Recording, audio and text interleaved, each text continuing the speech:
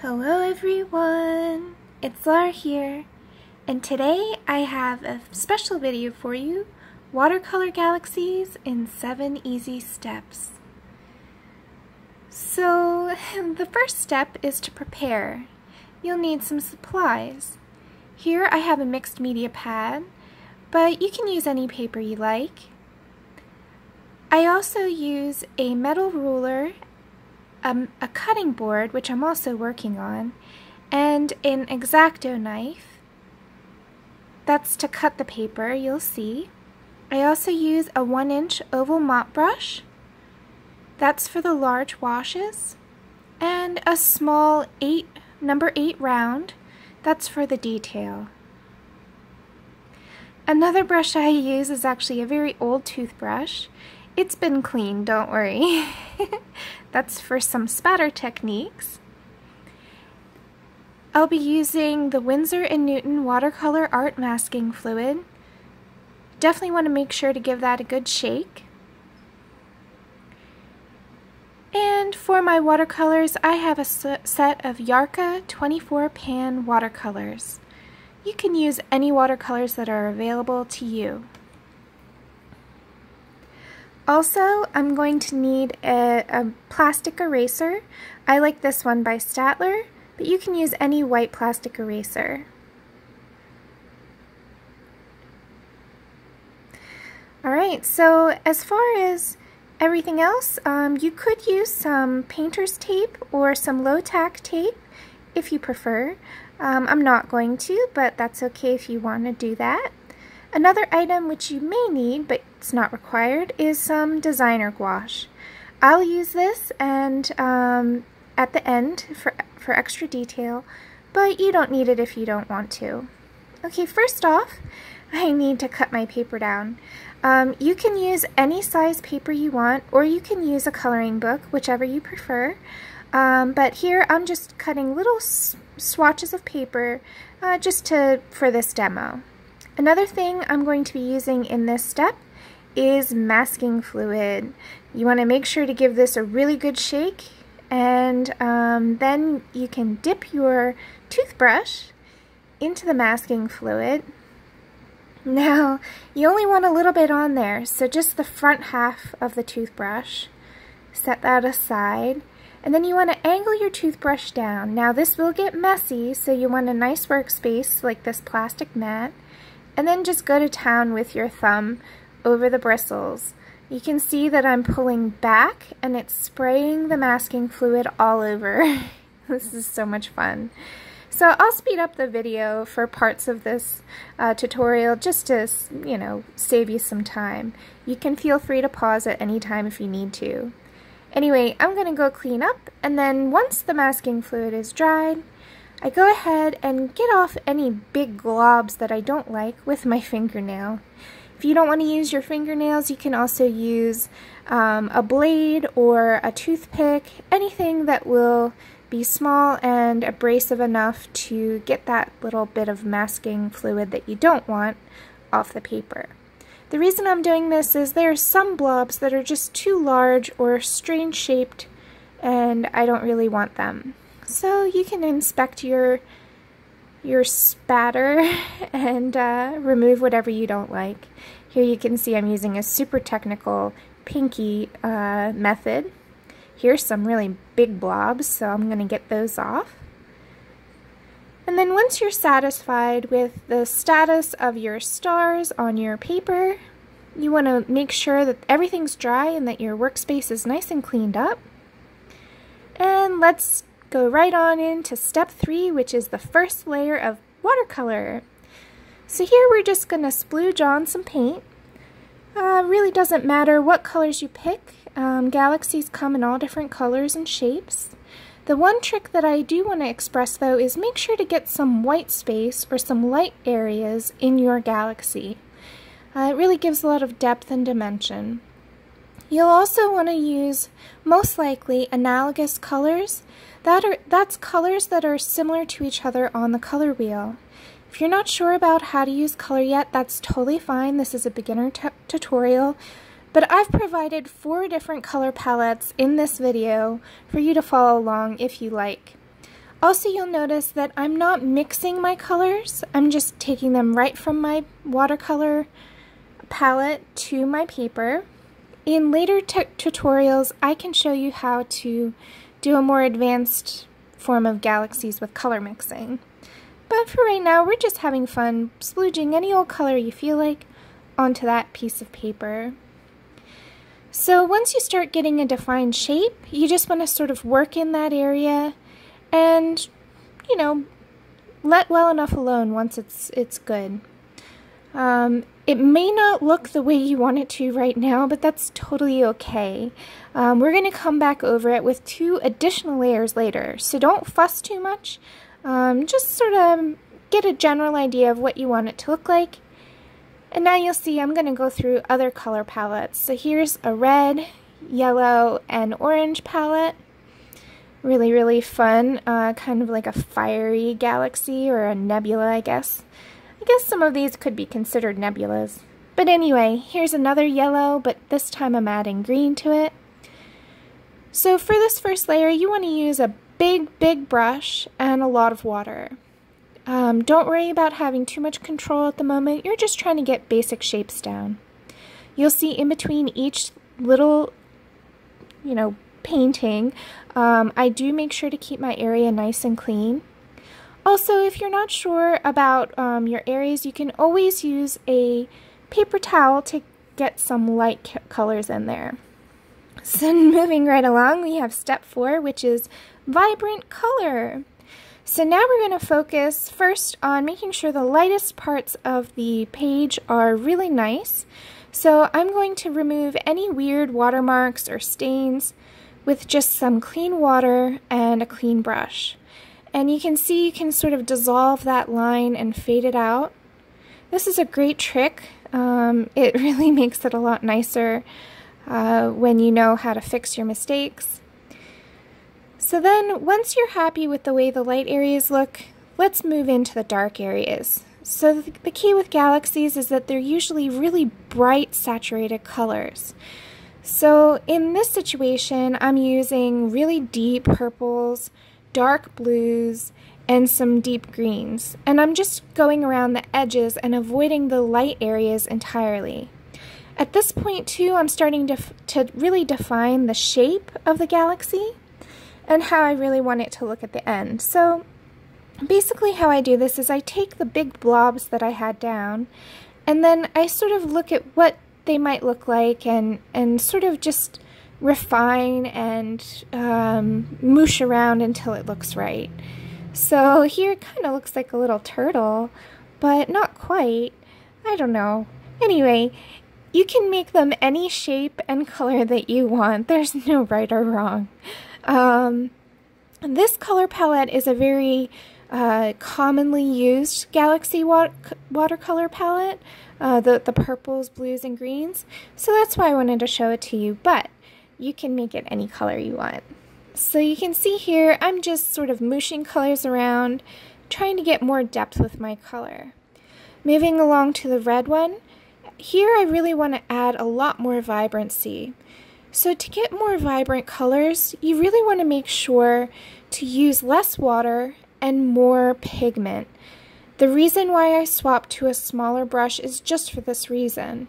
The bigger brush holds a lot more water, and so the colors will be less saturated because they're diluted with the water. But when you start to get down to smaller size brushes, it really does allow you to control the exact amount of water on your brush. You'll also see me from time to time press my brush against the side of the cup after I wash it. That's really to help control exactly how much water is being put down. The darker the color, the less water you want. So here I'm moving on to the purple in the purple and red scheme. And here you can see I'm just holding each little page down with my fingers. But if it bothers you to do this, you can also tape them off, tape them down. I just wanted to go right to the edge of the page. Now I've dirtied up my water quite a lot, so here's a little break for me to switch it up. And the reason why is because yellow gets muddy very easily. So you want to keep your water clean for the yellow bits. And I put down the yellow first because it also will bleed into that green and create a really pretty color. But I wanted to have some pure yellow in this painting. Dropping colors into other colors is so much fun, and I encourage you to give it a try. So now we're going to move on to step 5. This is after the pages are completely dry. You want to go in with the very darkest colors. So here I have a really deep green. Oh, I'm fixing a water line. You can see it happens all the time, and that's no problem whatsoever. So here I'm using the very darkest colors. So here's a very deep green, and I'm adding it to this green page. Later on you'll see I do use black, but I love using really dark saturated colors over black. And the reason why is it gives it more depth, dimension, and interest. Sometimes black can feel a little dead. And so if you use really deep dark colors instead, it gives a similar effect to black, but it has a little bit more interest to it. So now here I'm finally getting into the black. I'm using it on a page that has completely dried, so the black will not muddy up the colors that are underneath. What's great is you can see throughout this process I don't use any straight lines at all. In fact, the more weird and wiggly and organic they are, the better. So make sure to kind of swish your brush around and have some fun, and don't do any straight lines at all. Alright, so here we have the darkest colors going in. Now, deep dark colors are what give the galaxy the depth that it needs to feel like it's outer space. So I'm going to add at least a little bit of black to every single little page that I've made here. Now, for this particular one, I'm not going to use black around every single edge. You can see I will outline most of the page, but some of it I'll leave without any black. That's totally okay. Alright, looks like I'm going back in on one of these pages that I feel doesn't have enough color saturation. That's okay. I'm adding a little bit more red in there. And now moving on to this fiery nebula galaxy, I felt like when it dried, it dried a little too dull, so I'm adding even more red. And now kind of just creating one section of the painting that has black in it. And here I'm creating kind of like a cloudy shape. And because I wanted this one to feel like a galaxy, like a spiral galaxy, I put in a little spiral in that center brightness. Alright, now that the green one has dried completely, the benefit of working in multiples is that now I'm going to go ahead and add the black to that one as well. And you can see this one is probably the weirdest, but I kind of like it. When I added the black, I didn't worry too much about where I put it. I just sort of squiggled my brush wherever I wanted. So sometimes that's really fun. And you can see I kind of like that so much I'm adding that squiggly bit to another one. Just sort of swishing my brush around in kind of scribbly patterns. Alright, so now that it's completely dry, we have step 6, which is unmasking. Now you have to make sure that this is completely dry, because if it's not dry, then you could end up tearing up the paper surface. Now when you use the eraser, you want to go lightly at first because you're not sure how the paper will react to the abrasion. However, once you're pretty confident that it can take the abrasion, go ahead and start giving it a good old rub, and you'll see the magic happen before your eyes. The stars that you put down with the masking fluid will suddenly appear, and this is one of my favorite steps of this process. So it might take a while, but you want to make sure to get it all up, because once the masking fluid is down for about a week, it will adhere to the paper. That does depend on the fluid that you have and the brand that you have, but in general you don't want to leave the masking fluid on for too long because it will eventually become bonded with the page. Okay, I'm going to speed this up a bit because you don't have to see me do it real time. You get the idea. So anyway, I'm going to erase all of those little stars, and look at how magical it's starting to look. So much fun, and it's so much faster doing it this way than doing every single little dot individually. The magic of a toothbrush. Alright, so let's do the other ones just so you can see how they turn out. Here's this purpley red one. Oh, it looks so pretty with all of the stars coming out. Yay! Alright. So there's that one. Next, we have the yellow and green one. Now, this one didn't have as many stars as the others. I don't know why or what happened, but there's always a way to fix this, so I'll show you how to add more stars after if you're not completely satisfied with the end result. And the fiery one. This one I feel like is the most dramatic of the ones I've done. And so here again, I'm just erasing all those little dots. Make sure that you get them all up. Alright, so step 7 is bonus stars.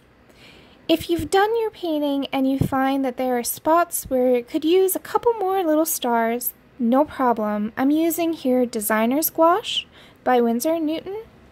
You only want to use a little tiny bit. Actually, that is a little too much. It's really hard to squeeze a teeny tiny little bit out of there. So just use a little brush, or I'm using the 8 round and just not putting any pressure on the tip, but use whatever brush you're comfortable with. And go ahead and just add a couple little stars as desired. So I'm just adding stars in places where I feel like maybe it could use a couple more sparkles. And also, there could have been places that I rubbed the big globs of masking fluid off of previously. Well, now I'm going back in and adding little stars to it. So I'm going to speed this up as well because you don't have to see me real time doing this. You know how to do dots.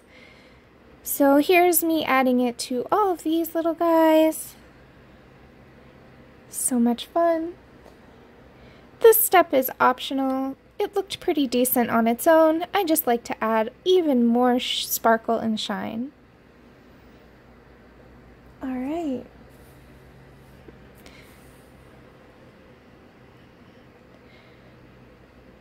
So much fun to do these. So thank you so much for watching. If you liked this, please give a like. And don't forget to comment and subscribe. And as always, I hope you have a wonderful, magical time.